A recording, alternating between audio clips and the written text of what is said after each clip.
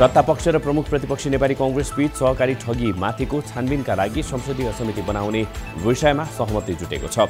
यद्यपि समितिको कार्यक्षेत्र र ढाँचाबारे अन्तिम टुङ्गो लागिसकेको भने छैन। वर्तमान राजनैतिक गतिरोधलाई निकास दिन प्रधानमन्त्री प्रचण्डले लचकता देखाएको बताइएको छ। शनिबार दिनभर बारवाटारमा एकपछि अर्को छलफल भए। अन्ततः संसदीय समिति बनाउने विषयमा प्रचण्डले सहमति दिएका हुन्। सत्तापक्षले सहकारी ठगीबारे संसदीय समिति बनाउने सहमति गरेसँगै अब आइतबार संसद बैठकमा अवरोध नहुने संकेत देखिएको छ। कांग्रेस प्रमुख सचेतक रमेश लेखकले यसबारे जानकारी दिएका हुन्। प्रधानमन्त्री पुष्पकमल दाहाल प्रचण्डले अहिलेको राजनीतिक हाली लाग्दो नभए पनि उतार चढाव भइरहेको बताएका छन्। जनयुद्धका चिठी र कालीकोट स्मारिका विमोचन कार्यक्रमलाई शनिबार उनले सम्बोधन गर्दै सरकारको ध्यान नीति तथा कार्यक्रम पारित गराएर बजेट ल्याउनेतर्फ केन्द्रित रहेको बताए।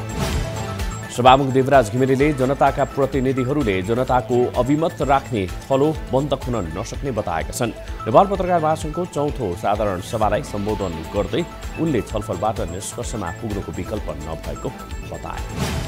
नेकपा एकीकृत समाजवादीका अध्यक्ष माधवकुमार नेपालले प्रधानमन्त्री पुष्पकमल दाहाल प्रचण्ड नेपाली राजनीतिको सबैभन्दा व्यस्त मान्छे रहेको व्यङ्ग्य गरेका छन्। चिठी पुस्तक विमोचन कार्यक्रमलाई सम्बोधन गर्दै आफूहरू तमासा हेरिरहेको बताएका छन्। बागमती प्रदेश सभाका 3वटा संसदीय समितिको सभापति चयन भएका छन्। शनिबार भएको निर्वाचनबाट प्रदेश मामिला सार्वजनिक लेखा र शिक्षा स्वास्थ्य तथा कृषि समितिका सभापति सर्वसम्मत रूपमा चयन भएका हुन्। राजेन्द्र महतो नेतृत्वको राष्ट्रिय मुक्ति क्रान्तिले दोस्रो चरणको सङ्घर्षको कार्यक्रम घोषणा गरेको छ। मुक्ति क्रान्तिले पहिलो चरणमा काठमाडौँमा गत फागुन 14 र 15 गते अगुवा कार्यकर्ता भेला र दोस्रो चरणमा 16 गते माइती घरको निषेधाज्ञा तोड्न माग गर्दै प्रदर्शन गरेको थियो। नेपाली कांग्रेसका सभापति शेरबहादुर देउवाले वैदेशिक रोजगारीमा ठगिएका नेपालीहरूको समस्या समाधानमा लाग्न सरकारसँग आग्रह गरेका छन्। शनिबार काठमाडौँमा आयोजित नेपाल लोकतान्त्रिक वैदेशिक रोजगार व्यवसायी एसोसिएसनको 12औं साधारण सभालाई सम्बोधन गर्दै उनले यस्तो बताएका हुन्। नेपाली कांग्रेसका नेता डाक्टर शेखर कोइरालाले आफूहरूले उपप्रधान तथा गृहमन्त्री रवि लामिछानेको राजीनामा नमागेको दावी गरेका छन्। तर छानबिन समिति बने रविले गृहमन्त्री बन्ने नैतिक आधार गुमाउने उनको भनाइ छ। गृह मन्त्रालयले अध्यागमन प्रशासनलाई थप व्यवस्थित र जिम्मेवार बनाउन अध्यागमन विभागलाई अधिकार प्रत्यायोजन गरेको छ। अध्यागमन विभागका महानिर्देशकले आगमन बिन्दुमा भिसा अन अराइभल भिसा गैर आवासीय अध्ययन भिसा र भिसा दस्तुरमा छुट दिन सक्ने गरी पहिलो पटक मन्त्रालयले अधिकार प्रत्यायोजन गरेको हो।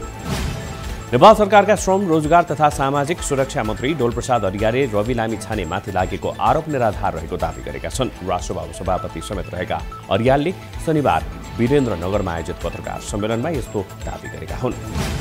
राजनैतिक दल सम्बन्धी संशोधन विधेयक संसदबाट फिर्ता लिने र विश्वासको मत लिने प्रधानमन्त्री प्रचण्डको तयारीले नेपाली कांग्रेस सशंकित भएको बताइएको छ।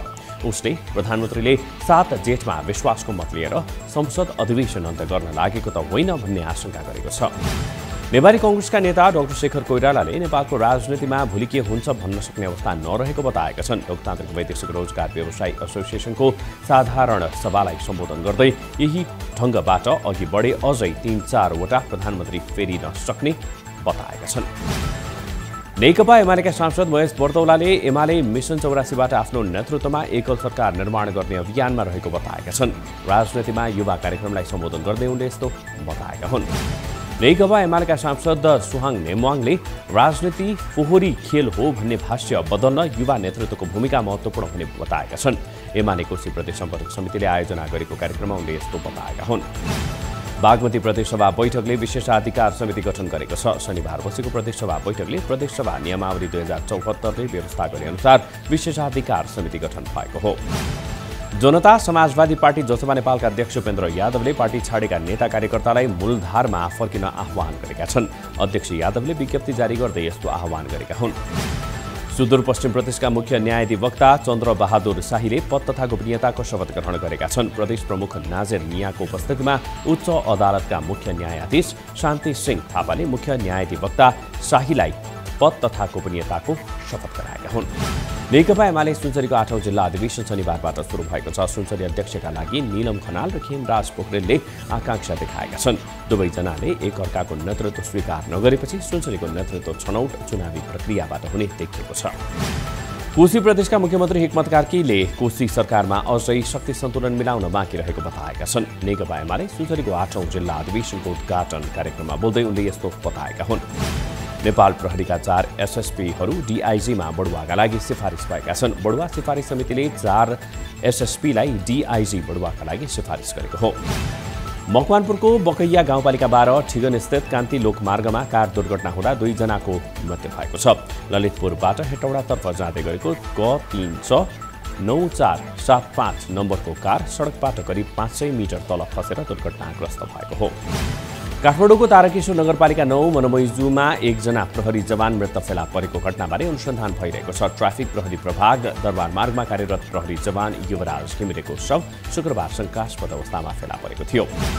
जनकपुरमा कारले मोटरसाइकलमा ठक्कर दिँदा 1 जना पत्रकारको मृत्यु भएको छ। मृत्यु हुनेमा राजधानी जनकपुर अनलाइनमा कार्यरत 32 वर्षीय शिवेन्द्र रोहिता रहेका छन्।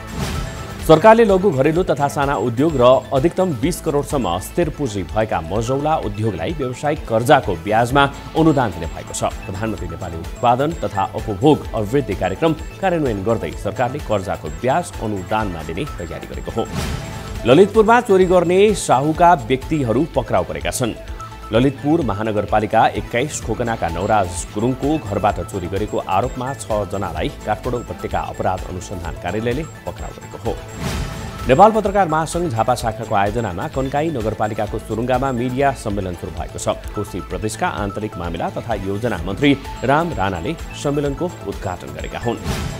नेपाल सरकारले पर्वतीय क्षेत्रका प्राकृतिक र मानवीय पद्धति बीचको अन्तर सम्बन्धका बहुआयामिक पक्षबारे विश्वको ध्यान आकर्षण गराउने भएको छ।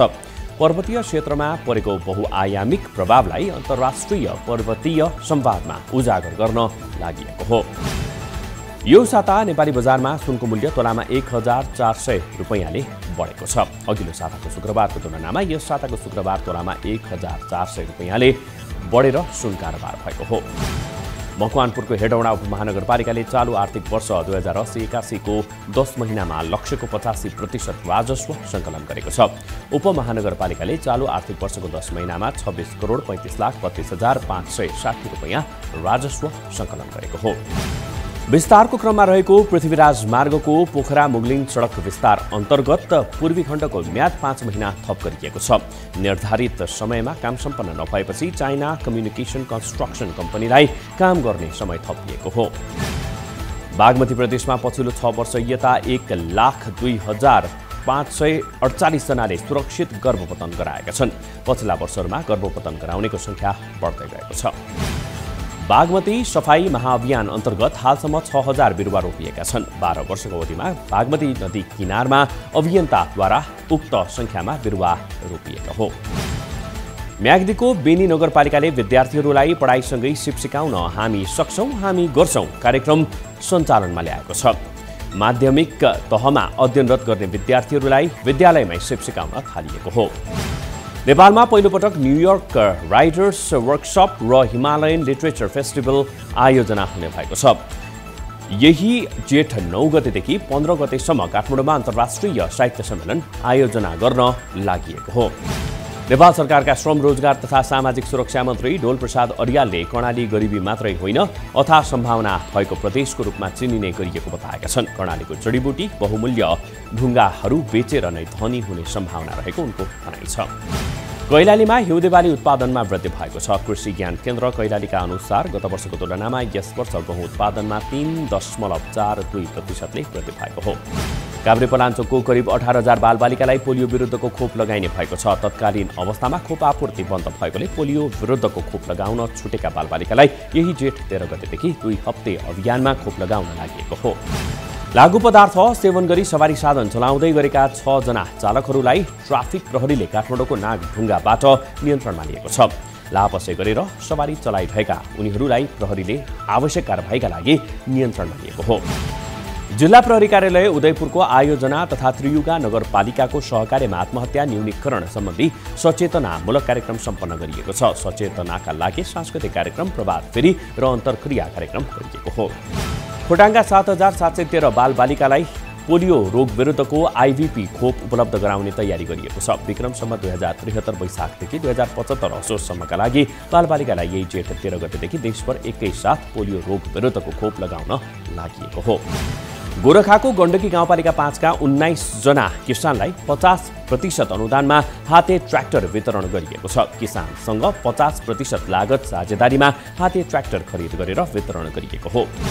सुदूरपश्चिम प्रदेशमा ट्राफिक प्रहरीले चालू आर्थिक वर्षको 10 महिनामा 4 करोड 16 लाख 11 हजार राजस्व सङ्कलन गरेको छ। साउनदेखि वैशाख मसान्तसम्मको अवधिमा ट्राफिक नियम उल्लङ्घन गर्ने सवारी चालकलाई कारबाही गरी राजस्व सङ्कलन गरिएको हो। कालो पत्रको ठेक्का लिएको 6 वर्षपछि खोटाङको दिक्तेल खानी डाँडा आहाले सडकको कामले गति लिएको छ। दिक्तेल बजारबाट पूर्वी तराई जोड्ने यो सडक विक्रमसम्म 2076 चैत्र 7 गतेसम्ममा कालो पत्र गर्ने गरी ठेक्का लिएको थियो। मध्य अफगानिस्तानको बामियान प्रान्तमा भएको गोली हानाहानमा मारिनेमा 3 जना विदेशी स्पेनिस नागरिक रहेको पुष्टि भएको छ, जसमध्ये 2 जना महिला र 1 जना पुरुष रहेको स्थानीय प्रहरी अधिकारीको भनाइ छ। एपीएफले ललितपुर मेयर्स वुमेन्स टी20 कपको उपाधिमा ह्याट्रिक गरेको छ। त्रिवी क्रिकेट मैदानमा भएको फाइनलमा सुदूरपश्चिम विरुद्ध 2 रनको रोमाञ्चक जित निकाल्दै एपीएफले उपाधिमा ह्याट्रिक गरेको हो। यसअघिका 2 संस्करणको उपाधि एपीएफले नै जितेको थियो। भारतको हरियाणा स्थित नुहुमा शनिबार बस दुर्घटना हुँदा 10 जनाको मृत्यु भएको छ। 8 जनाको घटनास्थल र 2 जनाको अस्पतालमा मृत्यु भएको हो। यस दुर्घटनामा अन्य 20 जना घाइते भएका छन्। अमेरिकी राष्ट्रपति जो बाइडेनले प्यालेस्टिनीहरूले पीडा भोगिरहेको बताउँदै गाजामा तुरुन्तै सहायता बढाउन आवश्यक रहेको स्वीकार गरेका छन्। सहायताको पहिलो खेप समुद्री मार्गबाट गाजा आइपुगेको जानकारी दिँदै बाइडेनले यस्तो बताएका हुन्। र जर्मनीको म्युनिक सहरमा जलवायु परिवर्तनका बारेमा सचेतना गराउने अभियान कर्मीहरूको प्रदर्शनीका कारणले विमानस्थल अवरुद्ध भएको छ। जर्मनीको विश्व च्यानल DW का अनुसार शनिबार एका बिहानै यस्तो घटना भएको हो।